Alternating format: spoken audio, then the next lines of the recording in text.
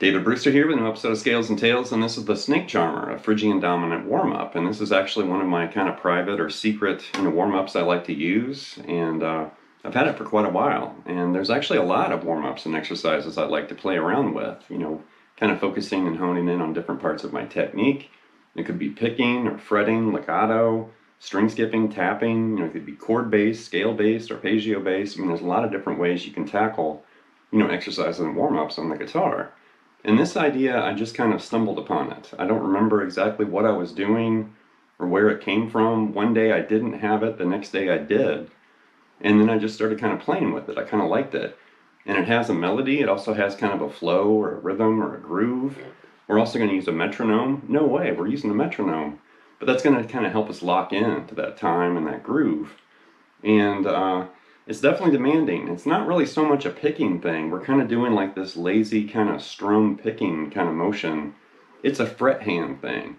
We're going to be using all of your fret hand fingers. We're going to be moving around the fretboard. And once we get started, at first you might be like, what is this? But then once we get going, you'll see what it is. And once you get that melody in your head and you start playing with it, it is kind of addictive. It's one of those things that's kind of fun to just sit around and play. So anyway, here we go. To get started here, basically we have to locate the scale we're using. So this entire episode is going to be in G Phrygian Dominant. And Phrygian Dominant is a mode from the harmonic minor scale. And recently, it was earlier this year, it was in June and July, I attacked the modes from the major scale head on. And I created episodes stepping our way through all the modes from the major scale. After that series of lessons, I've had tons of requests to hit harmonic minor and also melodic minor and other modes too. So this is kind of a primer or a sneak peek as far as what we're getting ready to tap into, because I am about to start, developing these harmonic minor-based, modal lessons. So this is really just something extra I'm throwing in here. But you could go back and actually watch the harmonic minor scale episode I made in October during Metal Month, and that would kind of help you, kind of get that harmonic minor scale into your fingers and in your head. So for this, we're playing G Phrygian Dominant. And G Phrygian Dominant is basically the fifth mode of C Harmonic Minor. So G Phrygian Dominant's right here. Right,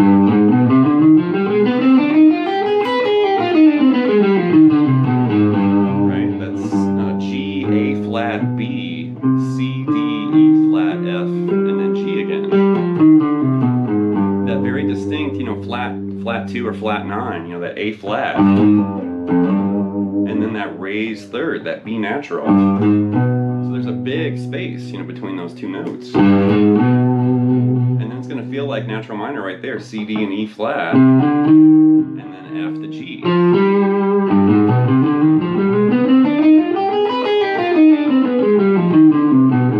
So there's our scale, G Phrygian Dominant, which comes from harmonic minor. There's C Harmonic Minor right there. We're playing G Phrygian Dominant right there.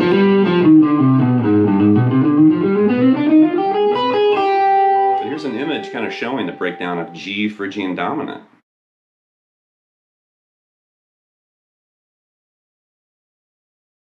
Alright, so there was our scale, G Phrygian Dominant. And now what I'm going to do, I'm going to play through the Snake Charmer exercise. And I'm just going to play through the whole thing using the metronome. The metronome is going to be set at 63 beats per minute, which is relatively slow. But that's going to help me kind of lock into the time and kind of reveal this groove that this melodic idea has. And I would recommend play it slow. This isn't really a shredding thing. It's more of an articulation and fretting thing instead of shredding. So you want to play it, kind of comfortable tempo. Don't make any mistakes. If you make a mistake, you have to start all the way back at the beginning again.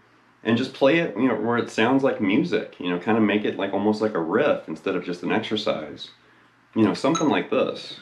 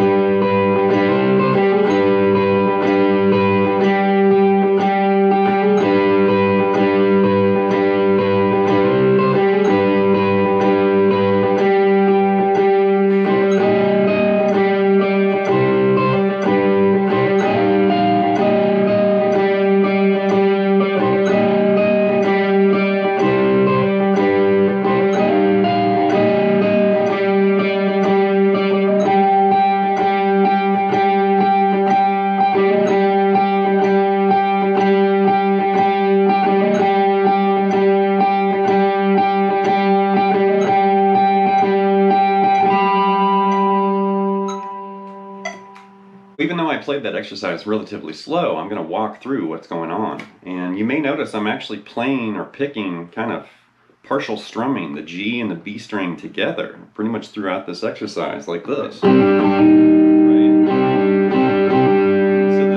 G is our root note, right? Because it's G Phrygian Dominant. So we've got this droning root throughout the entire thing, and then we're fretting, you know, notes from the scale on the B string together. And it actually starts with a hammer-on right there between that C and D, and then another hammer-on to that D to E flat, like that. And then as far as the picking,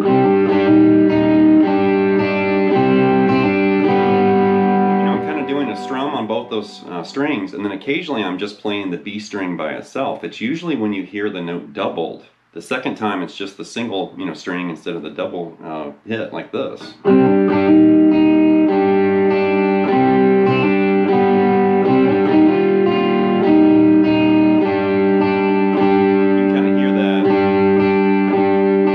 kind of hear that doubled note, even though it's, you know, two strings the first time and a single string the second time. But there's the first part of the melody. Start with those two hammer-ons. The open string, and then right there we're shifting into that D, grabbing, going up to that F eventually.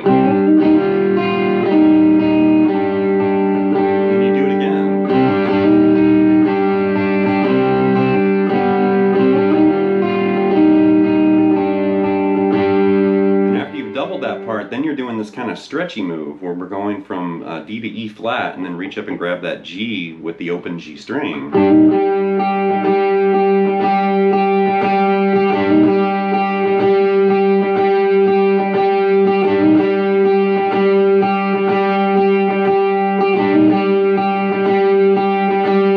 right there, the first, you know, melody was played twice, and then that kind of stretchy shift is played 4 times, like this.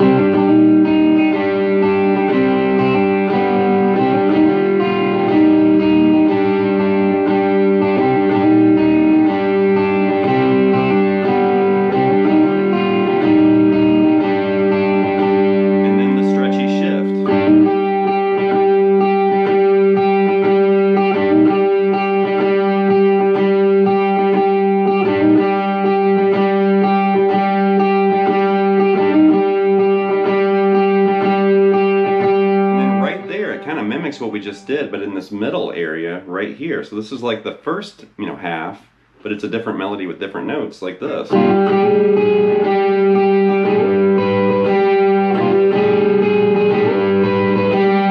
that. So we're starting on that F. Like that F, G, the A flat, and then going up to that B.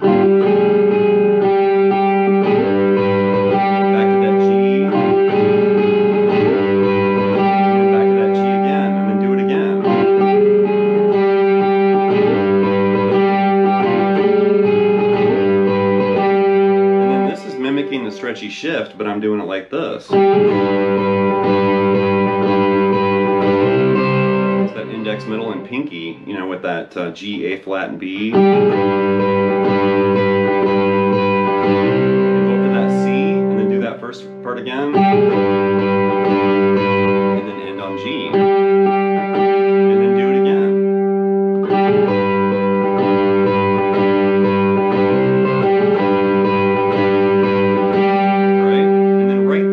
Basically reinstates the beginning, but it's an octave higher. So we're doing the first melody, but up here. And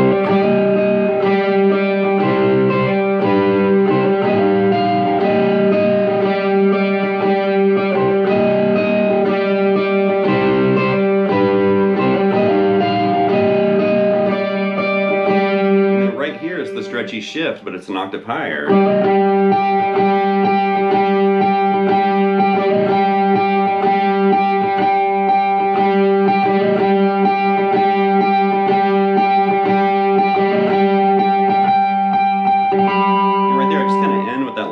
Part of G major right there. A little part of that chord.